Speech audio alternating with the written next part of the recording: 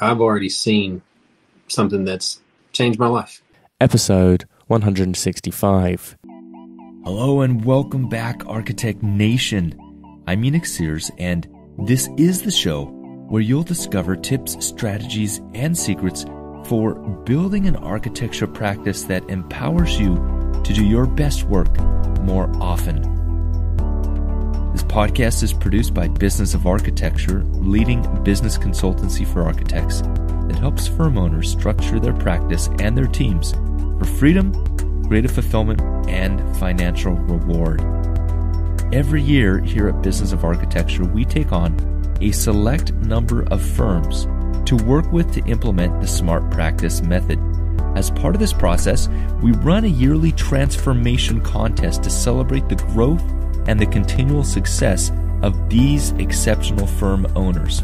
Today, in today's podcast episode, you'll hear 5 of their stories.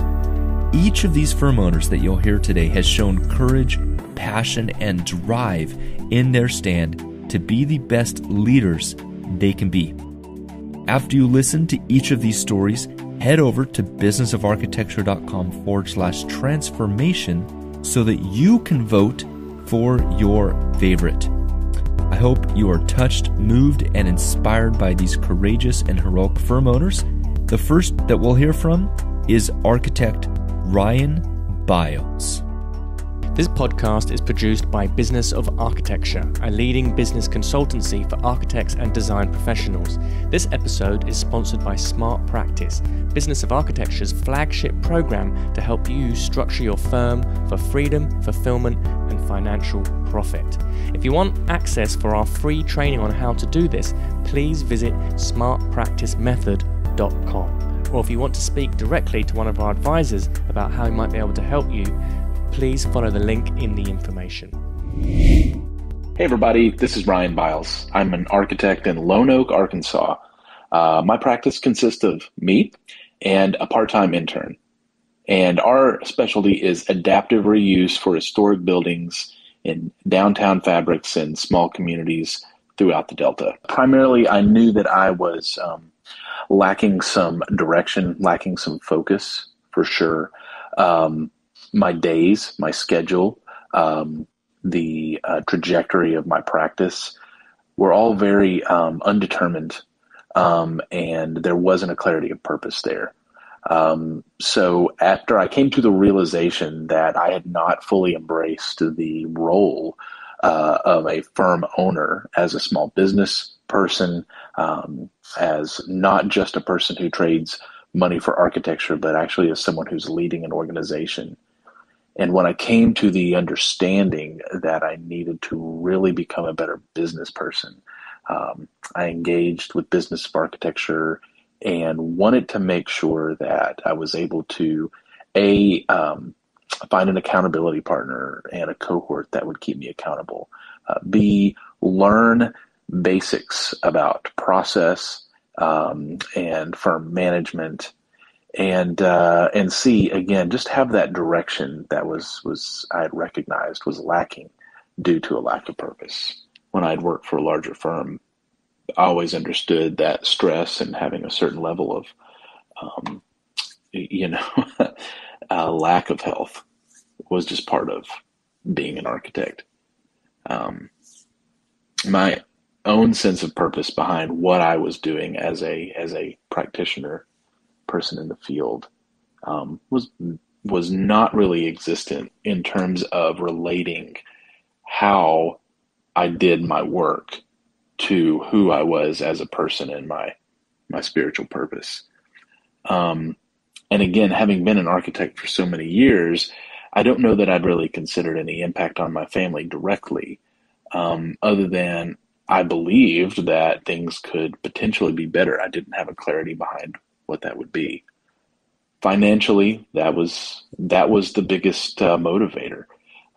There was no consistency, and I didn't have a basic financial understanding of how to operate a business and the long-term impacts that my lack of understanding were having. So for me, some key results so far are, first of all, an increased level in my business literacy, my financial competency, just some core things that without these, I don't really know how I could have sustained as a business owner for much longer on the pattern that I was on. Gaining a level of confidence by virtue of my Smart Practice cohort, by virtue of the systems that we've learned and are implementing, and the confidence that I have an ability to be a leader, to lead a practice. I'd always thought of myself as a leader, but weirdly not in the context of my architecture practice. And so, again, competence and confidence are two big growth areas for me. The confidence has absolutely changed the way I approach my conversation about the work that I do with others. And again, of course, it's affected my self-talk as well. And so I'm extremely grateful because there's so much clarity behind why I'm doing what I'm doing. So I think for me, when we're talking about work environment, having now had my own practice as essentially just myself in the location for nearly 2.5 years, that's a much different environment than I'd ever been in. But for about half of that time, again, I didn't know what I was doing. So it was me on my own, and I would just say I did not feel like I had a support system because I didn't. I didn't have a lot of confidence. So it was somewhat without, a little bit wayward, right? Somewhat, well, certainly without a direction. And so that does affect attitude, that affects physical environment in terms of kind of what we surround ourselves with. And again, I think I would describe my work environment now, and again, it's just me, and I share some studio space with some others, but that are not related to my practice. I really find a lot of joy in my work, a lot of joy in my work environment. There's a lot of reasons for that, and the organizational maturity that's occurred because of the systems that we put in place and the approach that we're taking through the Smart Practice method has resulted in so many things in the work environment that bring joy. But just even the physical environment, there's something about being very, I guess, comfortable and proud of what we're building and confident that there's a future there. Now that I understand what's possible, now that we have been engaged over a year, I can absolutely say that my level of stress, again, something that I had really, to me, been a foregone conclusion as an architect, that's the way things are going to be, because in a previous environment, that's what had always been modeled to me. To have that be so 180-degree different than where I was previously employed, and that had really defined the culture of practice for me. It's been a relief. Again, not just that's the word for me. I feel relieved. The confidence that referenced in the previous answer has absolutely changed the way I approach. Our progress has been demonstrable. We've doubled our revenue in a year, year over year. I've learned to delegate tasks. I have people I can delegate tasks to now. And so that transformation has been financially, it's been in the business development methodology and the results of that methodology. And I think the most key and crucial piece has been the first thing that we did, which was the mission, vision, and purpose statements. The crafting of that which has now become a daily essential review for me, that aligns my focus every day to a greater purpose that I can easily recall, easily access, and draw upon, has been a phenomenal transformation for me. Wow, amazing insights. What an incredible share from Ryan. Next up on our list, you'll hear from architect Paul Southouse. Hi, I'm Paul Southouse. I own and run a practice of architects in Oxford in the UK. Our focus is on building homes and making sure everyone can afford to buy a home. That's our key focus. I'm also an owner of a bar and off license, which is part of the architectural practice. And the focus of that is to inspire creative spirits. So bringing people in, having discussions, having arguments, and just as an architectural practice, engaging with people, and us having a front door, and people can talk to us and really thrash through issues or think of solutions to things, and really change the way we practice and our position within the community. Okay, so if you'd asked me a year ago who I was, I'd be Paul Southhouse. I'd be an architect, and I'd have 2 assistants helping me, and I'd really be, I was limited in the impact I could have locally and globally. My instinct is that I have a greater purpose and to have an impact more widely and change the world in some way. I think doing that, I'll be doing that locally, which then have an impact more widely, just on the approach. As architects, we are creative thinkers. We start off with a blank piece of paper and create something, solve a problem. Now, if you think about that from a system viewpoint, right from the beginning, how things are even conceived, how we talk to each other, imagine spaces. There's currently a lot of conflict, and if everyone sort of made sure there's a sort of divide and rule by the system, opposite parties arguing against things, and things getting done and not in the best way. And if we come together and agree the best way forward, we can create the best solution for everyone. In terms of what has changed, it's me understanding myself and others around me, and really that's the key. It's just about people and connecting people, inviting the right people in at the right time has made a fundamental breakthrough. There are obviously many systems and processes that have been brought in place to support that, but it's simply down to connecting people, getting the right people in to do the right job. There are ups and downs in a process of transformation. I think overall there'd be a huge up, but there's a huge challenge as well, and I faced many challenges, extreme lows and extreme highs. So I think, like any design process, you're going to experience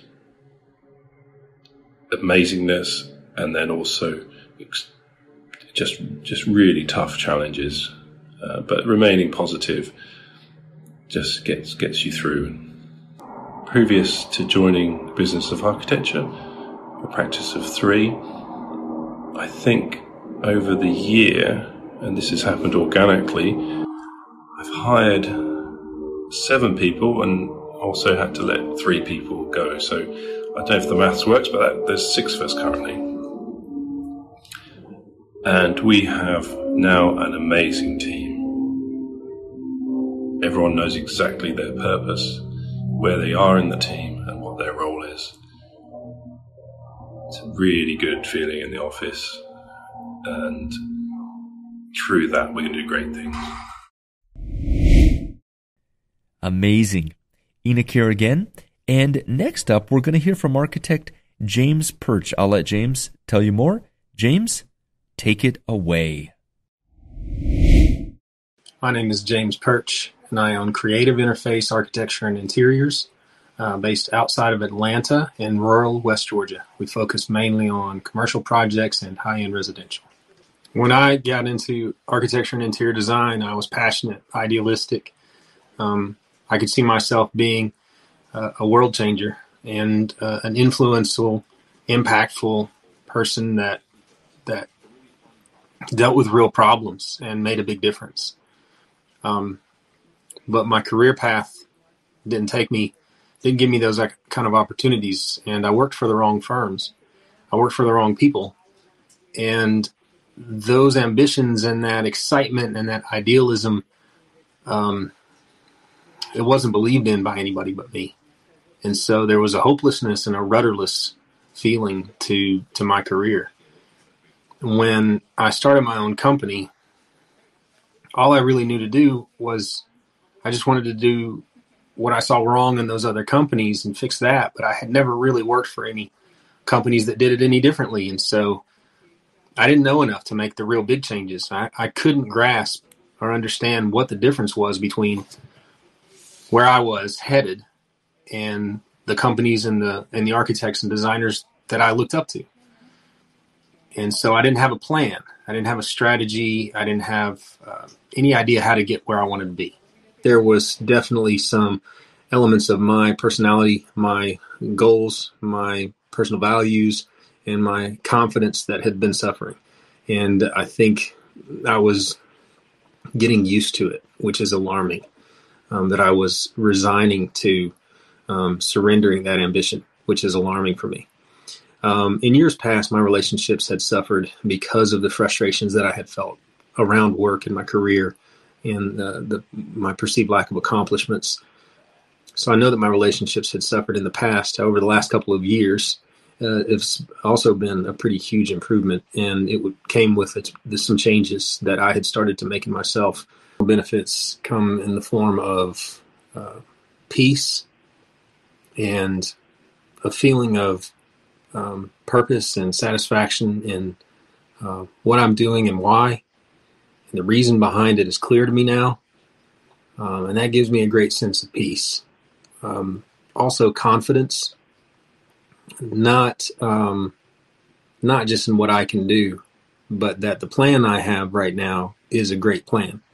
And that this plan will get me, my company, where it needs to be. So there was always confidence in my ability to create great design and great art and great architecture. Now I have confidence in my ability to run a business and to be successful and profitable. The satisfaction and the excitement around, I don't know if those are emotions, but it's changed, and it's a big change for the better. The work environment has improved pretty dramatically for a lot of reasons. One of the reasons is when we identify our purpose and we operate with integrity, we say no to the wrong projects. So we've eliminated a lot of the bad kind of projects that used to be time sucks. And that has more impact on you than just your time and just your bottom line. That sucks emotion and love of what we do out of our daily tasks and out of our daily experience. Another big aspect was to identify people's personality types, their strengths and weaknesses, and then create jobs for them within the company that suited their strengths, and delegating responsibilities to them that they're going to be good at and that they're going to embrace. So all the right people in all the right seats on the bus. The other aspect that has been a big change is the ambition or the enthusiasm that we see our future with. So as we're having team meetings, we used to talk about an ambitious future. We used to consider it as a possibility, but today it's inevitable. It's exactly where we're headed, and we're all excited about it, and we talk about it openly. And so the enthusiasm that surrounds us is exciting. And I'm the biggest example of that. The way that I feel about what I'm doing and why I'm doing it is probably the area of biggest change. We all talk about how this is one of the most exciting changes and the most rewarding things and experiences that we've ever been through, and yet it's different for every single one of us. So every single one of us is getting more than we expected. It's being catered to our needs, our desires, and our expectations, and each one of us are having a completely different and individual experience. One area where B of A is making a big difference for me is finances, both in understanding them and implementing what I understand, and in creating a new future for myself that's going to make some big changes for the better. It's going to change my family tree. I've gone from being rudderless and really didn't have a clue of how to change it to being very purpose driven, very excited about my future, very confident about my plan, very enthusiastic about sharing my plan with others, sharing my mission and my purpose with other people. And that changes everything about the way that my career is shaping up. So I can't wait to see what results are going to come next. And I'm anticipating big ones, but I've already seen something that's changed my life. Okay, incredible story and share from James Perch. Now, next on our list, you'll hear from architect Ron Howell. Here we go. Hi, my name is Ron Howell, and I have a four-man firm here in Los Angeles, and we focus mainly on high-end homes here on the west side of LA.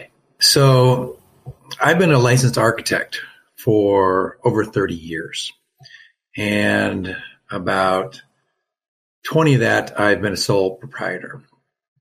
And about 5 years ago, I got really busy and decided, I need help. I need to hire. I need to get a few people working for me. But I really didn't know how to go about doing that. So I decided to get a partner. And I got a partner who had a larger firm and knew how to run a firm and run a business. And that didn't work out. For whatever reason, the company just struggled. So I went back out on my own and decided I need help. I need a professional. I don't want to recreate the wheel here. I need some help to get this together, because I'd like to take all this knowledge I've had and all this body of work that I've had for the last 30 years and figure out a way to put it together in a way that I can retire and just put this body of work to work for me. So maybe teach some people who are, future architects, and pass this down to someone who's interested in taking it over. I have no idea what that entails. So all-nighters are tough on your body when you're 20.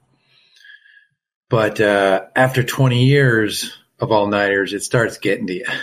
And, I got to the point where this is really starting to be a problem. I've got a meeting with a plan checker at 7 a.m. the next morning, and I'm up at 3, still finishing up the plans and getting ready to print it out at 6. And not only am I a mess at the meeting with the plan checker, it's just not healthy.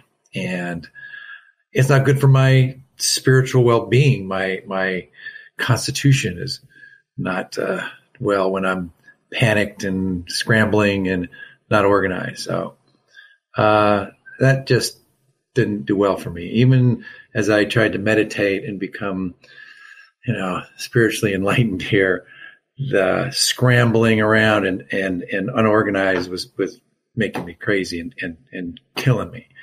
And not only was killing me, it was really hurting my relationships with both my employees and my significant others and family, friends, kids. My employees, I was not, really ever trained to really take care of my employees in a way that was really inspiring.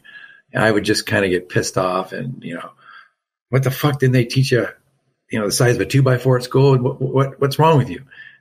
No way to lead or no way to, take control of a company, giving guys shit. So I really needed to figure out a way to make these relationships a little more fruitful. And, financially, I was, scrambling every month to pay the bills and pay employees. And it was just, really, I had to do something. I was in a state of, complete, basically panic. I had to get some organization. I had to figure out a way to rein in my employees. I had to figure out a way to have, some kind of financial clarity in the situation I was in. I needed to know how to run a business. I did not know how to run an architecture firm. Boy, I could make plans, I could design, but as far as running a business, I needed help. So the main thing that the business of architecture did for me is it made me a better person. I am a better father. I'm a better businessman. I'm a better partner, and I'm a much better leader from learning about integrity. One of the first things that they teach you in business of architecture is integrity. And it's something that was really, really missing in my life, and I didn't really realize it. I was always known as the guy who was always 5 minutes late. That was my reputation. And that's not a very good reputation to have, whether it's in business, whether it's partnerships or with your employees or with your kids.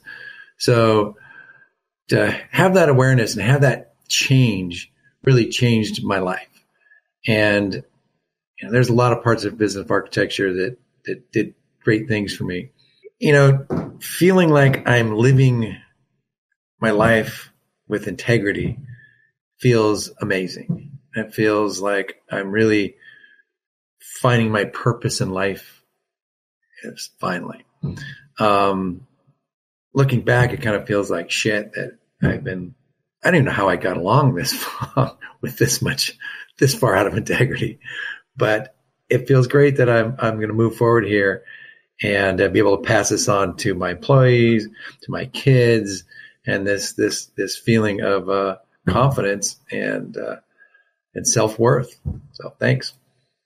Business of architecture has helped my work environment by making me feel really good about talking to my employees.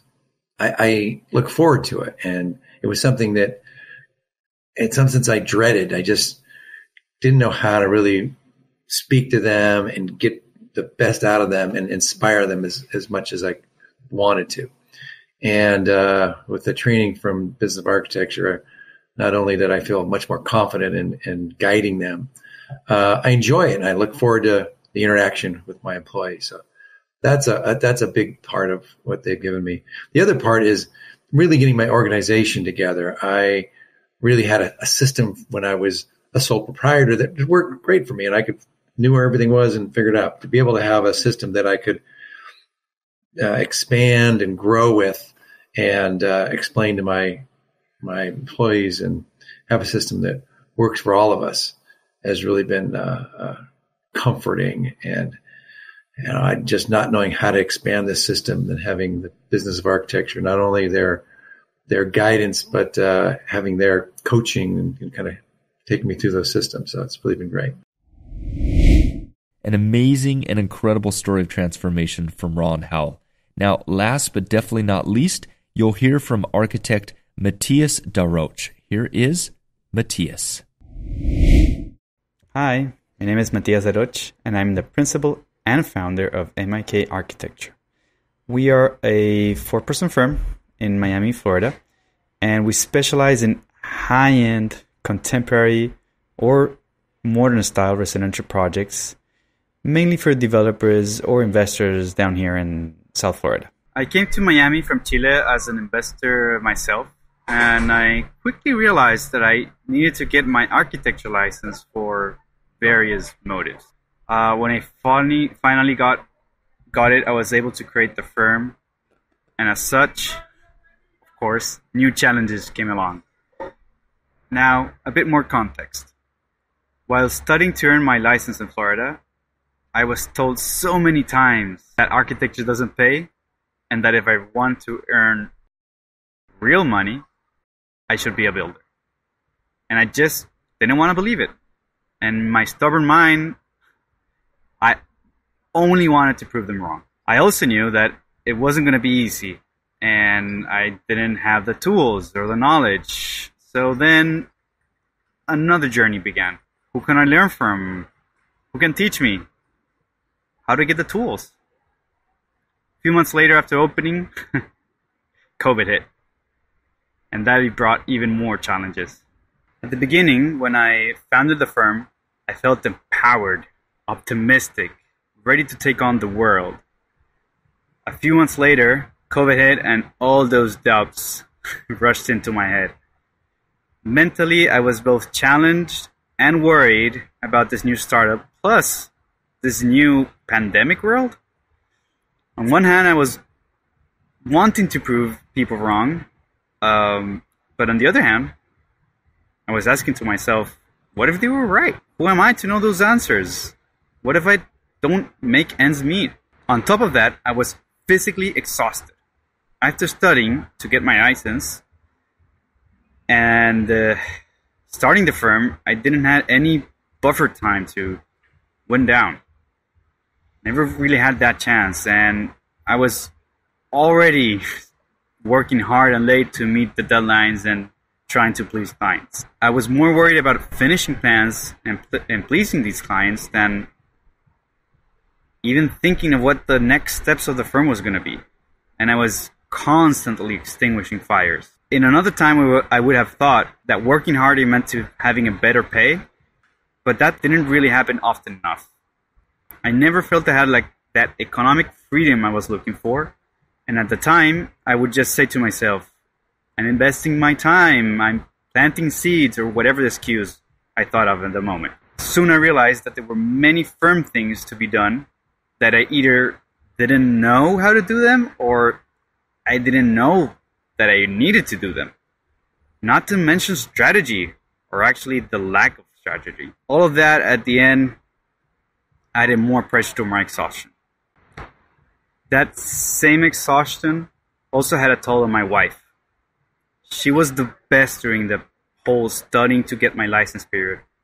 She covered for me on household chores, and she had an amazing patience. And she was also very excited for me. But she too was exhausted. Furthermore, just a few months later, she got pregnant. Or better said, we got pregnant. Suddenly, I didn't feel like I wanted to work all day, and I wanted to have that good family time as well. So far, I've learned the importance of having goals and targets, but most importantly, a mission to set my eyes on. With that also came the tools to achieve the target, such as how to grow my firm, how to delegate, have a clear understanding of who does what and when. And during BOA, I grew from a solopreneur to a 4-person team, and a great team, by the way. And I've learned the importance of having profits, the right projects, and knowing how to plan for the next 12 weeks, 12 months, and even 12 years. Everything comes down to my mindset. I'm a different person today, and I see myself as a businessman and not just an architect. I now have a plan, and I stopped worrying about being able to get ends meet. Today, I know that I'm on my way to proving others wrong. Architecture does, in fact, pay. And it does without sacrificing design or the satisfaction of giving the best to your projects. It's the best of both worlds. I truly believe that today our work environment is great. We're very flexible, we take care of each other, we're all interested in a work-life balance. And in the end, we're also more productive. We don't point out any mistakes to judge. We do it to encourage, to find the solution, and to keep learning. We're also very flexible on remote working or the hours of work. But I'm mostly proud to say that we all prefer to go to the office rather than work from home. Because ultimately, we have fun, even in the most stressful times. And that's a wrap for today. I hope you enjoyed each one of these exceptional firm owner success stories. And let me ask you a question. Which one of these stories were you moved by the most? Now's your opportunity to cast your vote for who you think should be the winner, who should receive this year's Transformation Contest Award. Head on over to businessofArchitecture.com/transformation to cast your vote. The views expressed on the show by my guests do not represent those of the host, and I make no representation, promise, guarantee, pledge, warranty, contract, bond, or commitment except to help you conquer the world. Carpe diem.